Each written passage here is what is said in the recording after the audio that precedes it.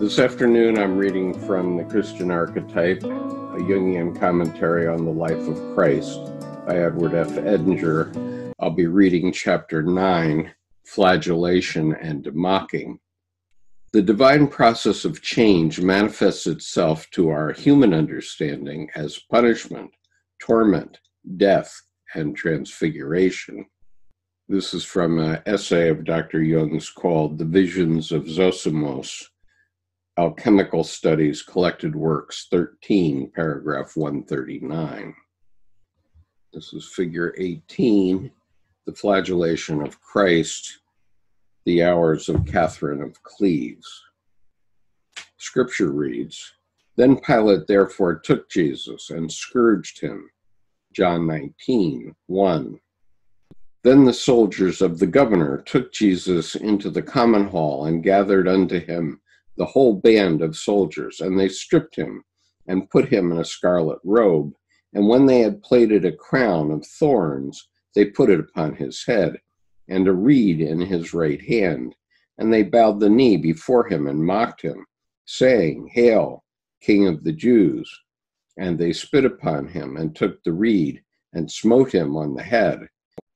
And after that they had mocked him, they took the robe off from him and put his own raiment on him, and led him away to crucify him. Matthew 27:27-31. These events express utter degradation of the ego. Torture and humiliation belong to the mortificatio phase of individuation. The experience of the self is always a defeat for the ego.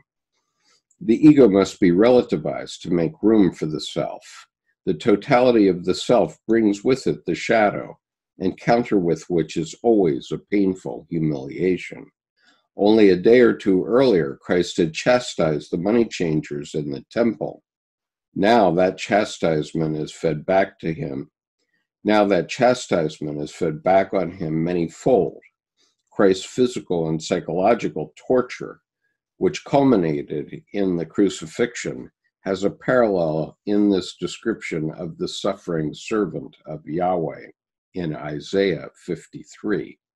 Quote, He is despised and rejected of men, a man of sorrows and acquainted with grief, and we hid, as it were, our faces from him.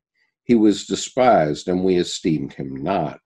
Surely he hath borne our grief and carried our sorrows, yet we did esteem him stricken, smitten of God, and afflicted. But he was wounded for our transgressions. He was bruised for our iniquities. The chastisement of our peace was upon him, and with his stripes we are healed. Verses 3-5. By this knowledge shall my righteous servant justify many, for he shall bear their iniquities. Verse 11. That's from Isaiah 53. The suffering servant of Yahweh can be understood as a personification of the redeeming nature of consciousness of wholeness. It has nothing to do with meekly turning the other cheek, but rather refers to the fact that the individuated ego can endure the onslaught of the power principle without identifying with it. That is, without succumbing to either defensive violence or despair. The consequence is a gradual transformation of the collective psyche. By this knowledge, consciousness, shall my righteous servant justify many. In this way, writes Jung, was world-conquering Caesarean transformed into spiritual kingship. And that's the end of chapter 9.